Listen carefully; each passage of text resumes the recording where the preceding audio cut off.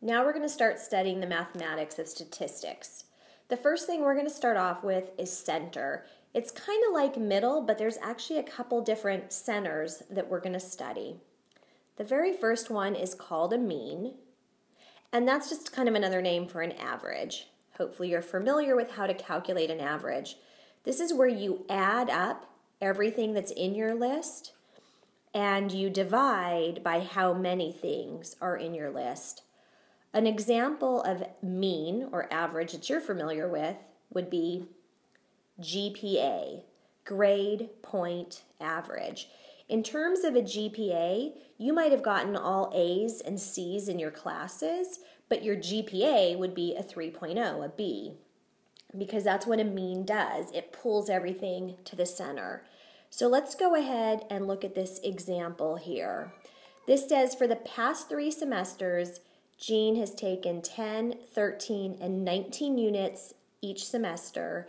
What is the average, or what is the mean number of units that Jean has taken per semester? So to find this, we add up the numbers in the list, the 10, the 13, and the 19, so that we get everything in the list. And we divide by 3 because there's 1, 2, 3 items in the list, and get a result of 14. So we're saying that Jean has averaged 14 units per semester. And we could also have said Jean has a mean of 14 units per semester. It's all the same thing. But now that we know how to calculate it, what are we saying?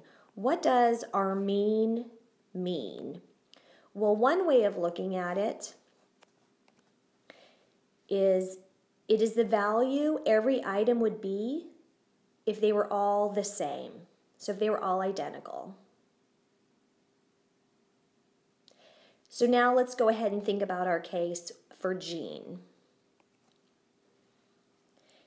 Instead of Jean taking 10, 13, and 19 units to total 42 units after 3 semesters, she would have taken 14, 14, and 14 units each semester. She'd still have 42 total units, and each semester she'd have the same units. So a mean is balancing everything to the middle so that everything could be identical.